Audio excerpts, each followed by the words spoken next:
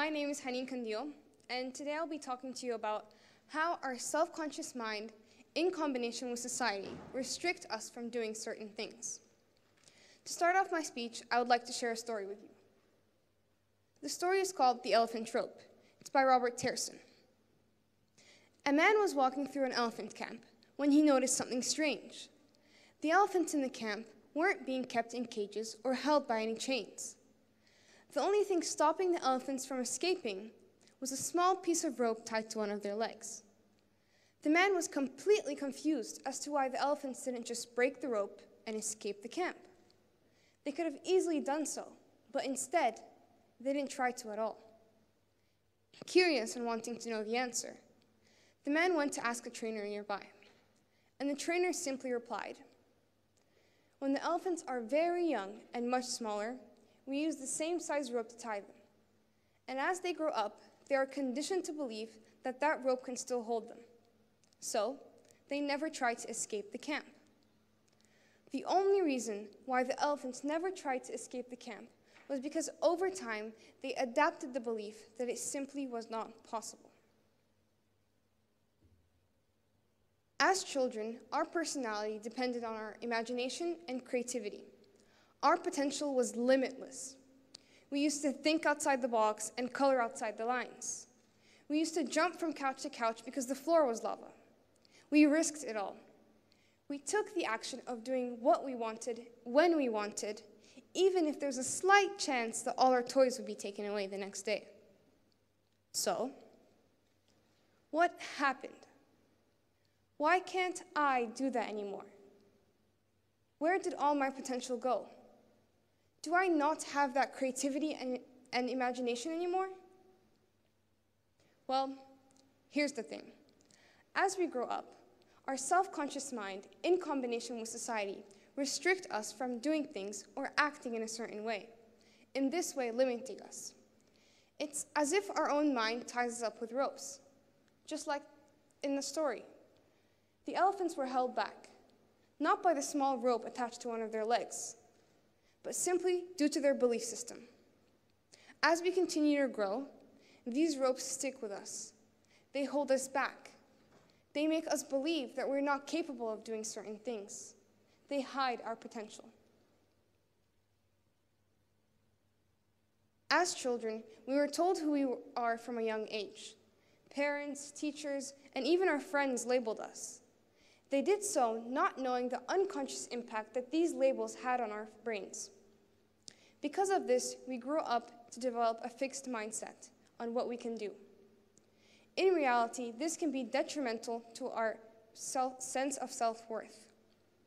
It affects how we take up challenges and how comfortable we are with taking risks. An example of one of these labels is the word smart.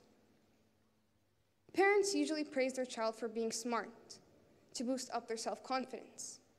And when a child is praised for being smart, they think to themselves, "Oh, good, I'm smart." However, when they fail, struggle, or mess up in the slightest bit, they start to think to themselves, "Oh, no, I'm not so smart." How can parenting styles affect our mental health? Some children have over-controlling parents. Dr. Nicole B. Perry from the University of Minnesota was lead author to a study she conducted. Her research showed that children with over-controlling parents have a harder time dealing with the challenges of growing up, especially navigating themselves in a complex school environment. According to Dr. Perry, over-controlling parents limit the opportunities for a child to learn how to be able to regulate their emotions and behavior, which is mandatory for a child's growth. Children who can't regulate their emotions and behavior have a harder time making friends in school and socially interacting with others. This saying that some parents over-control their child think that it's good. On the contrary, this affects how a child reacts to things. It makes them feel like they're stuck in their own world where they're unable to think outside the box and show confidence towards themselves and others. Parents need to recognize when their child can handle a situation on their own and give them the freedom to do so. This then makes them feel more confident and affects how they take up challenges. How can school systems affect our mental health? I believe that school systems train us like robots. Unfortunately, businesses, colleges, and even our culture have been built around the idea that some people can and some people can't. This is why it made perfect sense to school systems to split us up in different groups. Separating children into different groups makes them, based on their learning ability, makes them feel less confident. I want you to imagine a class with 15 enthusiastic children. They are ready to start their day. A teacher walks in and presents them with an assignment. The assignment is to draw a car. Some students were very talented. Others were okay, and some couldn't even draw the visual figure of that car. The day went out, and the teacher collected their assignments. Some students got A+, others got Ds, and some got a big, fat F. Those students who got high marks grew up to believe that they're highly artistic and talented, and those who got low marks start to compare themselves to others. What some schools don't understand is that creativity is not a skill to learn. Creativity is not a test to take. Creativity is definitely not a program to develop. Creativity is so much more than that. Creativity is the remarkable ability to see things in new and different ways. It's the ability to break down obstacles that stood right in front of you. Creativity essence is in its brightness and the capacity of your dreams to come to life. This element is lost in the teaching strategies of our schools.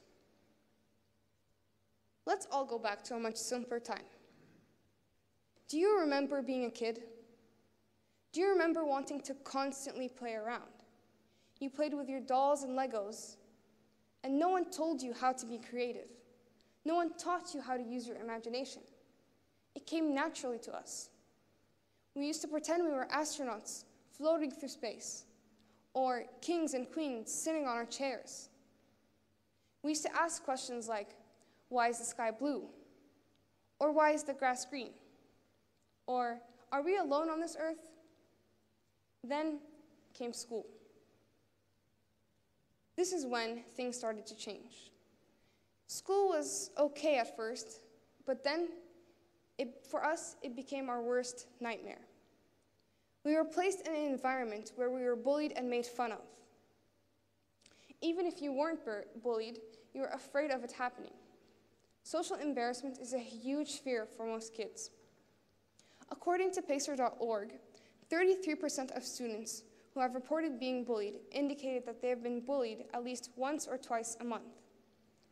15% of those students were called names. 12% of those students were the subject of rumors. 5% were pushed, shoved, tripped, or spat on. And the last 5% were excluded from activities on purpose. On top of having to deal with the fear of humiliation, we also had some teachers who told us to stay focused, to stop daydreaming, to live in reality.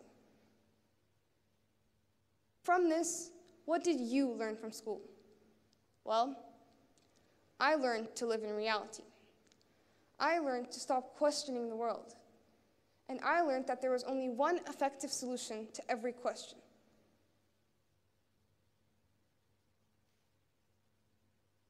This, in turn, caused us to have mental struggles as we grow up. Rejection, fear, and failure play a vital role in a person's life. What we need to learn is how to overcome these mental struggles. Rejection. Rejection makes you ask questions to yourselves. Am I good enough? Rejection makes you feel vulnerable because of the criticism that comes along with it. Whether it's criticism from yourself or from others, the best way to overcome rejection is by using it, by taking that criticism to improve yourself, to become bigger and better people. Fear. A huge reason why people don't achieve their goal in life is because they do not take action. And the reason why people don't take action is because they're afraid. Fears of the outcome, fears of the unknown, fears of failure, and fears of not being good enough are all fears we go through on a daily basis throughout our lives. What we need to understand is that all of us here go through the same fears, and it's completely normal. The best way to overcome your fears is by pushing yourself way past it. Surround yourself with people who believe in you, support in you, and motivate you, and people who will help you push yourself past that fear. Finally, failure. Working on something extremely hard and failing is absolutely devastating, and I can understand that. The best way to overcome failure is by trying and trying and trying until you improve. Thomas Edison failed over 10,000 times to invent the electric light bulb. However, he didn't give up. When a reporter asked him if he felt like a failure or if he was going to give up, he simply replied, "Why would I feel like a failure? And why would I ever give up? I now know over 9,000 ways an electric light bulb will not work. Success is almost at my grasp." Thomas Edison had a rough life. He got fired from his first 2 jobs, for not being productive enough. And throughout his life, his teachers told him that he was too stupid to learn anything. And guess what? He did it. Thomas Edison was one of the 3 inventors of the light bulb. Edison was not the only successful person who failed before succeeding. Another example of this is Walt Disney. Walt Disney got fired from his job in the Kansas City Star because his publisher believed that he lacked imagination. Well, he proved them wrong. He went on to be nominated for 59 Academy Awards and is now the great animator of our time. Stephen King. One of his most successful books, Carrie, was rejected by over 30 publishers, one of whom told him that negative utopias don't sell. Bill Gates. Before creating Microsoft, he created this other company, which eventually failed and shut down. Now, he's the owner of Microsoft and is one of the richest men in the world. Colonel Sanders. At the age of 62, he went around pitching his chicken recipe with a $105 security check in his hand.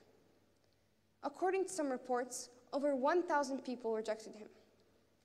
Finally, he found his success with a restaurant, and that restaurant became the first Kentucky Fried Chicken. Now, KFC is one of the largest fast food companies in the world. Take action in creating the life you want. You have to push yourself past your comfort zone. I mean, what is the harm in trying? Norman Vincent once said, "Shoot for the moon, and even if you miss, you'll land among the stars." We've all gone through rough times throughout our lives, but we've all survived. You wouldn't be here listening to me if you hadn't survived. So, go for it. No matter how much life tries to pull you back, always continue with the belief that anything you want to achieve is possible. The first step to becoming successful is believing that you can become successful. There lives a warrior within each of us. That warrior within you might not always be at its strongest, and you might doubt that it even exists. However, it is there. You just need to find it and activate it. Believe in yourself. Take the action in creating the life you want. Break the ropes that have been holding you back. Thank you.